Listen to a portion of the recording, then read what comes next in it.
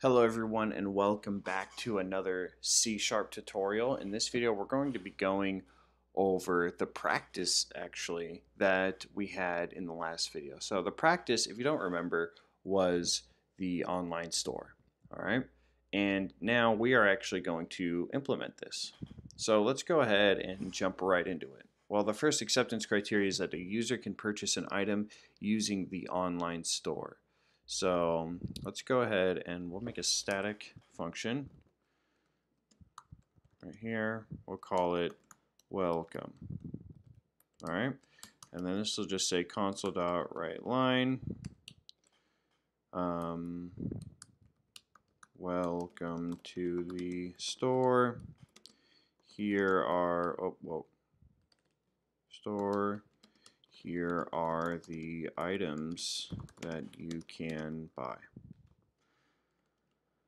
All right, so now we have a welcome method right here we can use. And then what about the items? Each item must contain unique properties. Each item will contain a title and a price. Okay, so let's give the user some options here. And we'll just make this very basic. We'll just keep using a couple of write lines here. So what should be the items? We'll go a book, something else. Probably something clothing. Let's do shirt, and then computer. Okay. So we have three very different items, very basic, all of which will contain a price and a title. So let's see. Let's do another console.writeLine. And we'll say, what would you like to buy? All right, so now we have that set up. We need to make a couple of classes. So we can say class, base, item, and then we'll have a couple of properties here. We can say string, title. Oops. All right, and then public string price. All right, so now we're making this base item because if you notice, it said each item will contain a title and a price. So there's no point in duplicating code. So we can just use this base item to implement this title and a price. So each item will contain or must contain unique properties as well. So let's go ahead and make a couple of classes then. So one for book, and then the unique property will be a string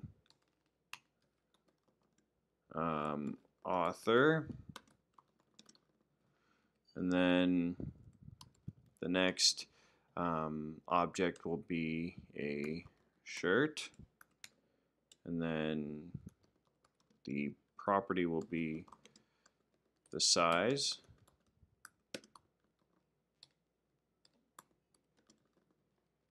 and then the next class we will make will be, of course, for this computer.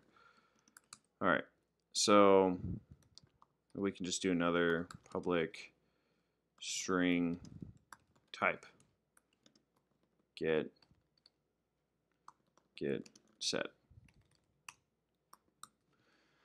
All right, and then of course all of these will inherit from base item since each item will need a title and a price. Okay, so now we're set to go. All of that is actually set up for us now as far as purchasing a specific item. So it will contain a title and a price. It has unique properties. Now each item must be displayed for the user to choose. So each item, of course, is displayed. Now the last one we really need to do is the user can purchase an item using the online store. That's really the last acceptance criteria we have for this program to be ready to be approved by the product owner. So now we can say static void now that we're going to say purchase item. All right. So what item would you like to buy? Var item equals read line. Whoops. Console.read line. Perfect.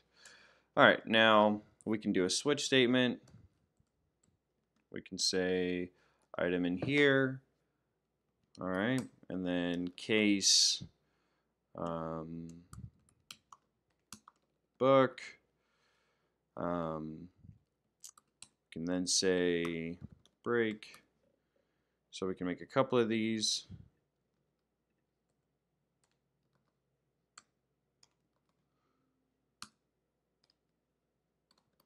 Default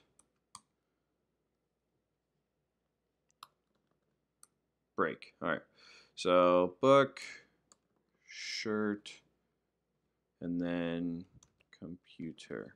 And there's a typo right here. All right. So now in here we can say if it's a book, then we can say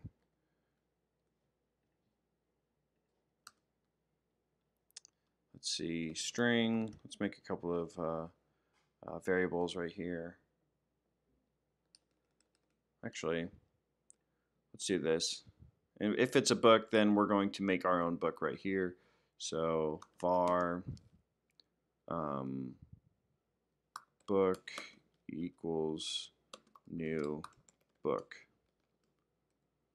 All right. So book dot author equals JK author. All right, and then book dot title equals The Wizard of Coding.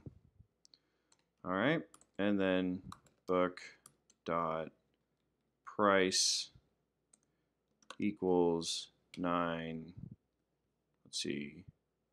Oh, this is a string. We should make this a double. All right, so we can just do 9.99. All right, and then we're gonna break right there.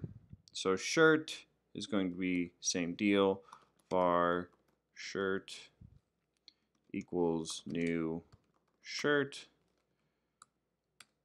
So shirt dot size equals medium. Shirt dot title equals sports shirt. Shirt dot price equals $14.99. All right, and then the computer is, we'll make another object for that. Computer equals new computer. All right, and then we can just say computer dot type equals PC. Computer dot title equals we can just do Surface Book Pro. All right, and then computer dot type. Oh, wait a minute, we already did type. So we can do price is going to be, I don't know, $14.99. All right. So then we can say console dot write line. Well, let's do string concatenation right here. You purchased a let's see, title, computer dot title. All right. And then let's do computer again. Computer dot type for computer dot price. Okay. So let's do that. We have this console right line. We can just copy that and then put it in here as well. We can break this up a little bit. All right, so instead of computer, we're going to do shirt dot title, shirt dot size, and then shirt dot price. All right, and then we'll do the same thing here. Cut that in half, and then book title, and then change type to author. You purchased a Wizard of Coding by,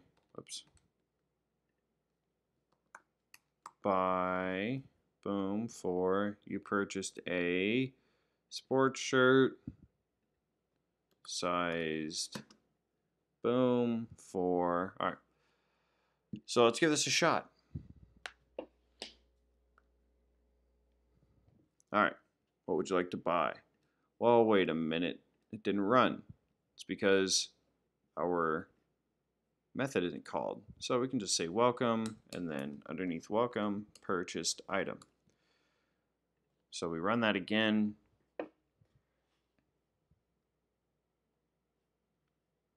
All right, well, interesting.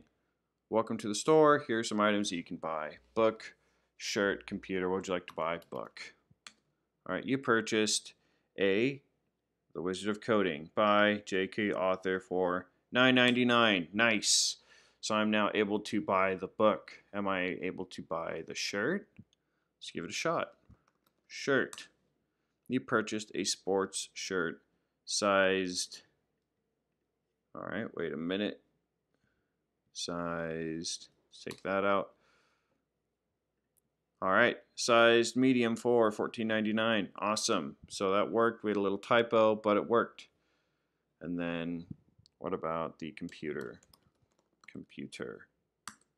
You purchase a Surface Book Pro PC for $1,500. I have no idea if that's a price or not. I just kind of went with it.